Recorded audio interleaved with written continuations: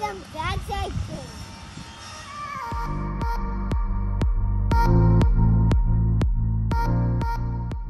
Hey everybody, another day, off onto another task on the bus. So today we're focusing on the bathroom area, and I'm attaching the furring strips. So what does the furring strip do? It's going to allow a break between your structure and your wall, because what's going to happen is these are attached to the outside of the bus, right? With the skin of the bus. And I can already feel right now in the sun, these are hot. The foam's not hot. So this allows the wall to be off of this structure, and that way we don't transfer heat through the bus. It also gives us a 1/2 inch more of insulation. So we'll put insulation in here as well. And it gives us a mounting point for our walls. We don't want to mount the walls directly to this. This is stainless steel frame. So these are actually not too bad. If I had to guess, it'd be like, in American terms, a 1/16 of an inch thick. Bottom rail down here though, this is probably something frame related to the bottom of the bus. This is probably about 3/16 thick. So a lot of drilling of stainless. A lot of drill bits. I have a drill bit sharpener, so I'm sharpening my bits as I go. Just drill really slowly and put decent amount of pressure on it. And the whole point is you don't want to heat up the stainless because then it hardens, and when it hardens, it's even that much harder to drill through. So you can kind of see here. So we have our head, it's sunk down into the strip. We have it glued as well. Same down here. And what this is going to allow me to do is to put a sheet of plywood up against this wall here and have a nice tight seam between these two walls. We're gonna be doing the same up here. So you can kind of see, yeah, we have a gap, but there's gonna be a furring strip along here as well. And then there will be the plywood or the shiplap. So we'll probably lose about 1 inch to ceiling, but we're gonna gain 1/2 inch of insulation, and we're gonna have, again, a nice tight seam along this wall. You're not gonna see that gap. So I'll probably fill up this gap with some expanding foam just so that it's nice and tight. So that's what I'm working on today. I'll try and get you guys some progress videos just so you can see what I'm doing, rather than just listening to me talk, because that's pretty boring. So we're using this room kind of as a guide as far as how many furring strips we need. I'm thinking we'll probably do 4. That'll give us, you know, a little bit wider than 1 foot gap in between each furring strip. And that way we hit a nice tight wall, the plywood joint to the wall. So a lot of screws, all that. Then we'll skin it all. We'll sand everything, and we're gonna paint everything in here white. So we're gonna mask off everything, paint sprayer, and we'll do some primer first. Then we'll sand all of that, skim all of these screw holes, get everything perfectly smooth, and we'll have nice tight walls. And then we'll probably do kind of like a wainscoting effect with some trim on the walls, and that'll be it. So here we go. We're back. What do you think, dude? You love Home Depot? Yeah. What do you like about Home Depot? Huh? Why do you like Home Depot? Because I love it. Here. Oh, no, we don't like those. Those are orange. We like red. So we need a drill bit. So we'll just should we just grab all of them? All right, everybody. So we are back from Home Depot. Got some new drill bits, specifically made for hard metals and stainless steel. So as you can see, I drilled some holes and put some stainless self-tappers, make sure you use similar metals. Dissimilar metals will do weird corrosion things. You don't want that. Put in some furring strips, so they're attached in 3 spots. The frame rail down there is a lot thicker, so it's got a really good bite. And then, like I mentioned before, we're putting in another sheet of insulation, so that should help in these areas. Actually, the whole bus. This will be the whole bus. So you can see here my big glob of glue, and these guys are nice and sturdy. So I'm gonna finish putting in the insulation, and then I gotta figure out sheets of plywood, where to put the seam. I have a feeling that we're gonna do like a typical like rail. I believe those are at 32 inches, but I need to take the sink into consideration, and we should be able to hide that plywood seal, that seam, because this is, I think it was 59 inches and it's 72 inches. So it's bigger than one sheet of plywood. So we're gonna have a seam somewhere. So I'm trying to figure out, do I want a vertical seam or do I want a horizontal seam?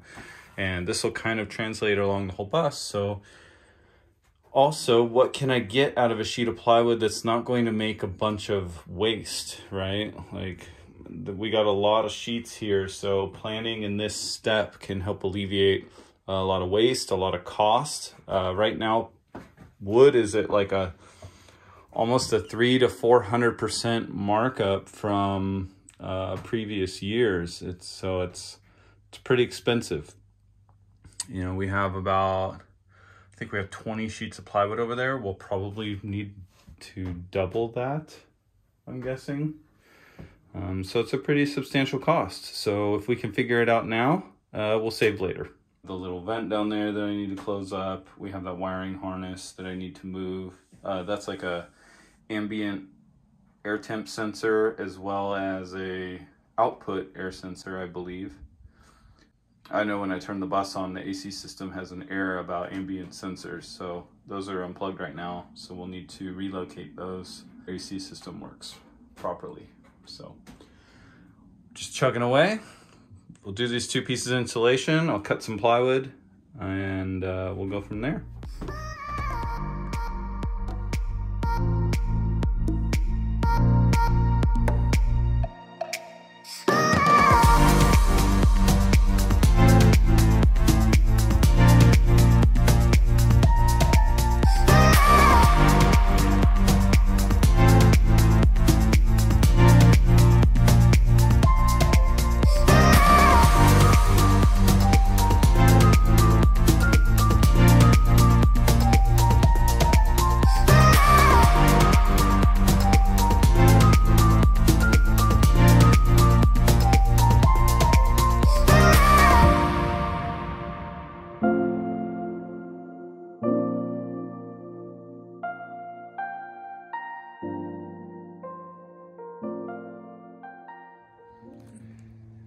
Here we are outside. We're getting ready to cut the first piece.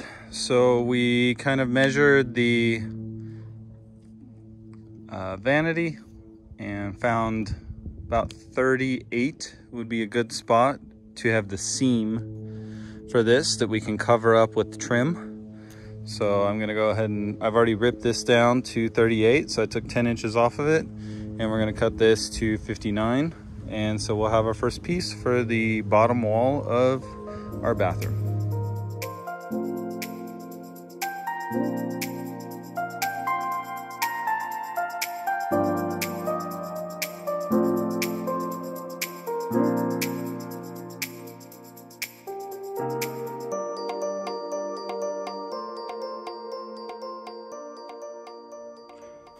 Here we are. Went ahead and made that cut. As you can see, we fit pretty nice.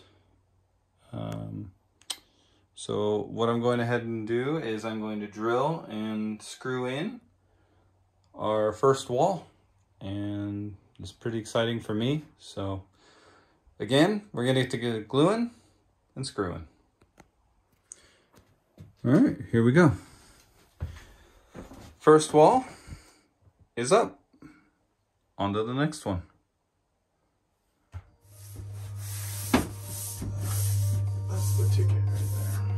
Does it look like a wall? We have another wall. You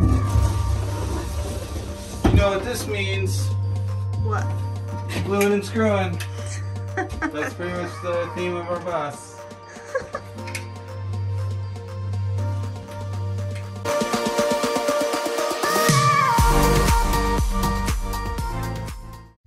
They make powered ones of these. Really? The caulking guns, yeah. With how much I've done, it would be nice. Yeah, because you said it's a lot harder to squeeze than you Yeah, you make it look. 24 tubes, too. You wanna help bought me? 24 tubes? 24 more tubes of glue, Wow. yeah. We're just gonna hold everything together with glue. You wanna help me hold this up?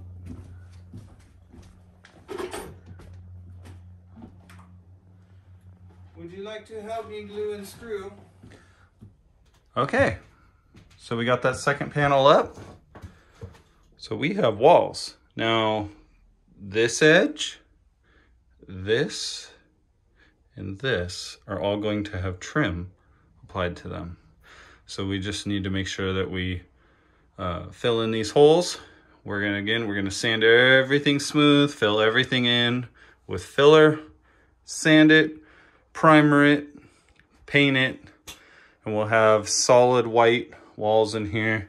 We're gonna have to do some trim work on here, trim work on the doors and caps for the pocket doors.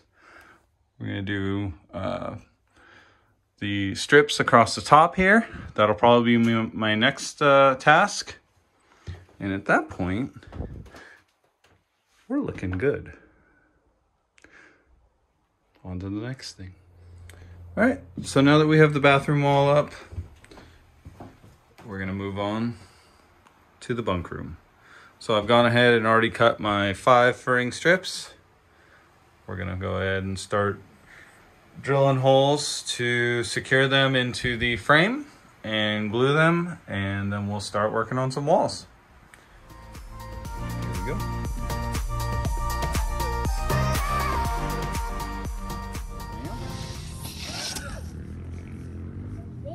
A ramp. You need a bigger ring. Bunk wall coming in. We still have to do the foam. Now, Just trying to get cuts out of the way.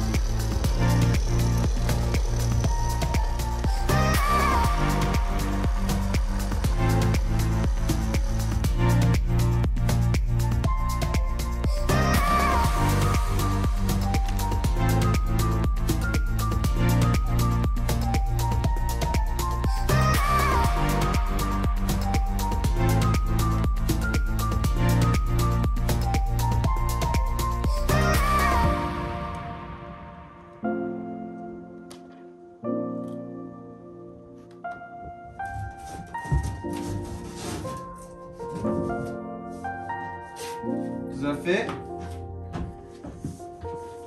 Ooh. That doesn't look right. What did they get?